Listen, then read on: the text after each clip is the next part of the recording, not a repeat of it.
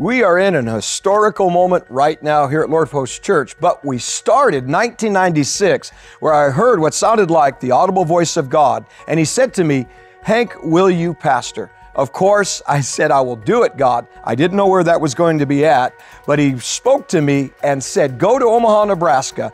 And here we are today, and we started the church, Brenda, 1997, and the Lord gave us the actual dates. He said, "I want you in Omaha, Saturday, March 22nd, Sunday, March 23rd, and we started with just a handful of people in 1997.